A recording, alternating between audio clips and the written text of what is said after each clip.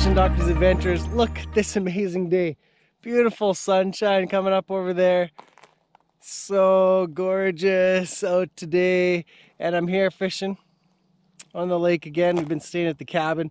Heffley Lake, so I've been learning the lake, fishing different spots. Hopefully I found a good one for this morning with the sun coming up. I'm going to try something a little bit different today. A lot of guys ask me, are you able to catch fish through the ice on flies? And the answer is yes. Sometimes they're very effective. Little balanced leeches, scuds, nymphs, they all seem to do a pretty good trick. Sometimes you don't even need bait. So on a bait ban lake, that's definitely what I've used in the past. Fishing in Alberta on, say, lakes for grayling or some places where they have bait bans, you can capitalize on using flies. So I'm going to give that a good try today and see if I can hook up with some fish on flies like balanced leeches, maybe some scuds, see what happens. We'll combine them with a flashing spoon and some just on their own, and we'll see if there's enough fish in the area that'll work. I may have to tip them with bait if they're coming in and not committing, but hopefully we can just get them on their own without any attractive additional spice. Okay, so I got a beautiful day. Hopefully the fish cooperate because it's perfectly calm right now and the sun is shining. What a great day to be on the ice. Let's pop some holes and get on it. Okay, while I'm drilling holes as usual, I'll set up the jig and jaw jacker, and I put on a balanced leech, black one, a little pink head, and because this thing doesn't move very much and it can't really entice a bite, I'm gonna cheat a little and put half a mealworm on it. And then with these dubbing leeches, you can kind of like form the shape you want on the leech if you get your fingers a little wet before you put it down. Make sure it's balanced the right way. I like when they're just slightly below horizontal. That's the way when the fish grabs them, I think they get hooked a little better. Just slightly less.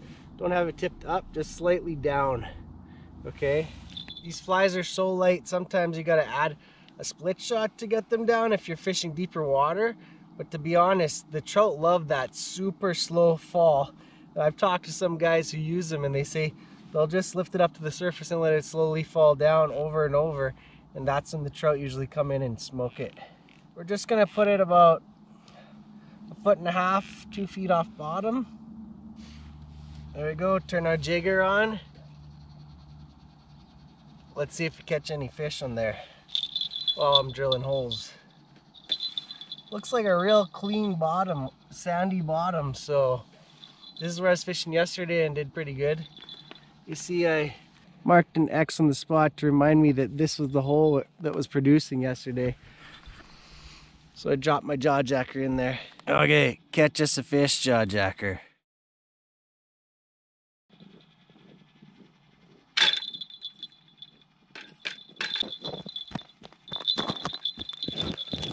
Well, that didn't take long at all. Jaw jacker on the fly. Right away, fish came in and grabbed it. I tell you, these balanced leeches work really well. Let's see, we got a decent fish here. He's not huge, but that's on the balanced leech. No flash or no nothing. Just a little black dubbing leech. And I put a tiny piece of mealworm. Next time I'm not even gonna put the mealworm on, and we'll see if it makes a difference if we catch another one. Beautiful rainbow trout. Look at this fish. Look at that gorgeous fish on that dubbing leech. Look at that. Right in the beak on the jigging jaw jacker. What a fat little piggy of a fish. Great fish to start the day. This might be a good show. We'll call it a leech fest or a fly fest. Let's catch some more fish. Let's release this guy.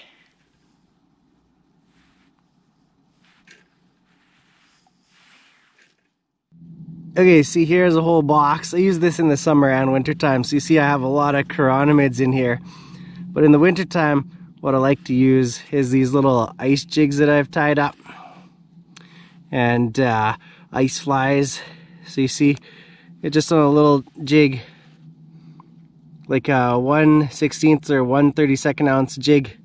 I tie some marabou feathers and a little bit of flash and sometimes some rubber legs. These work really well for trout some days that outfishes everything else. And like for the balanced leeches, this is what I'm talking about, is a fly like that. It's got a J-style hook, and you use a pin with a tungsten or other metal bead, and then the fly sits horizontal like that. And that's what some guys call an ice jig, an ice fly. And that's what we'll try using today. Some of the jigs I've tied with marabou. And we got all different colors and the sizes. Some are little tiny guys. Sometimes those work better. These micro flies, these work really well sometimes if you need to downsize. And that's what we're gonna try today. It's a nice, pretty box, lots of colors, and the fish like it. In the summertime, we use these chironomids. Maybe I'll give them a try today, but I don't usually fish chironomids in the wintertime. Sometimes I fish little nymphs like this though. So maybe chironomid will work, but sometimes in the winter a little midge or pupa or whatever like that, beadhead nymph, works really well. Or a little scud. I don't have any scuds in this box, but they work well too. Okay, so that's my box, and we'll try to give it a try today. I don't even know if there's many fish in the area right now, so I'm gonna grab a flashing spoon with a dropper fly, okay? Let's see if that works. Okay, so since I'm having trouble locating fish, I'm gonna use the flashing spoon today since it's really clear water here. And I put a little balanced micro leech, black with red head, no bait. Let's see if we can catch a fish on it. Man, yesterday this place was really good around noon. So I don't know if the bite comes on later here or what, but right now there are no fish around. Caught that first one on the jawjacker right away, and now I haven't marked a fish. So kind of interesting. Even with this flashing spoon, not sure where they are. We'll find them though.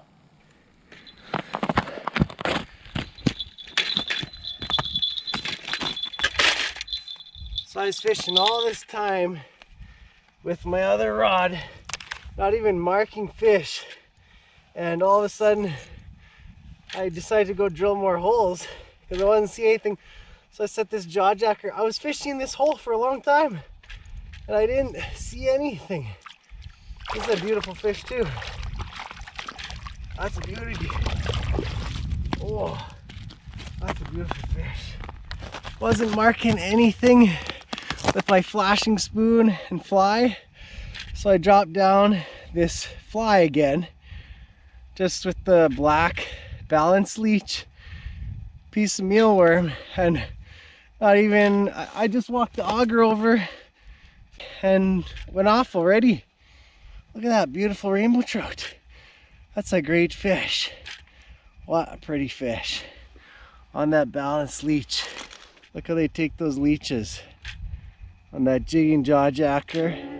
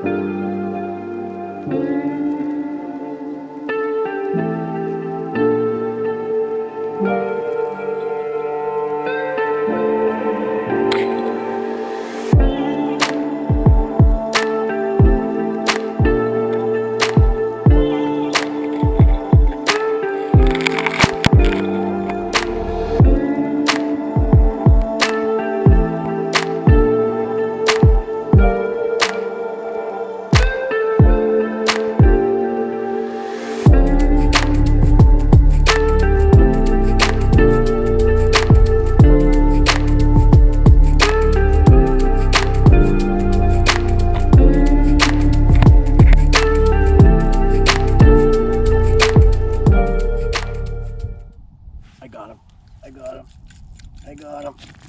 I'm hooked up on the micro leech. Oh, this is a pretty decent one. Pulling drag here. Yeah, I need a little looser. Ooh, that's another nice fish. Beauty fish. That's another 19-incher.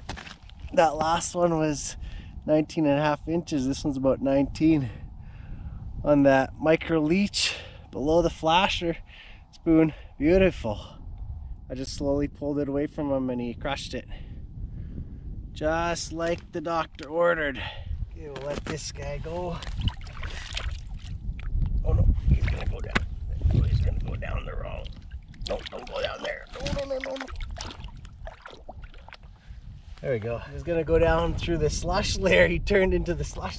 A tip, don't drop your reel in the slush water when it's sub-zero temps, because they freeze up pretty bad and make it really hard to use. So don't drop it in the slush water.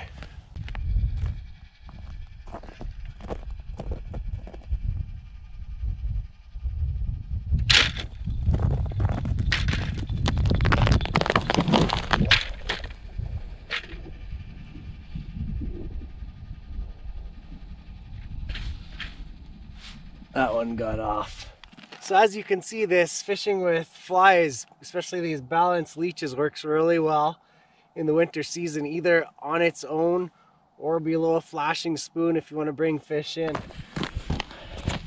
What did I tell you? Once again, I just get this back in, go drill some holes, and it goes off again.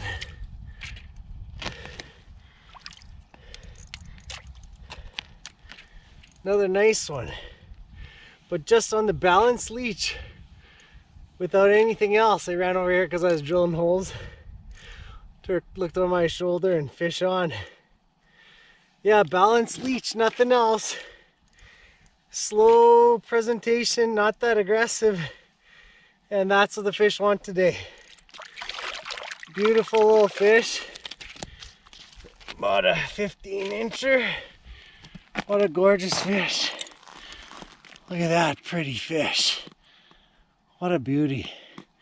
Balanced leech, look at that. Seems to be working well today.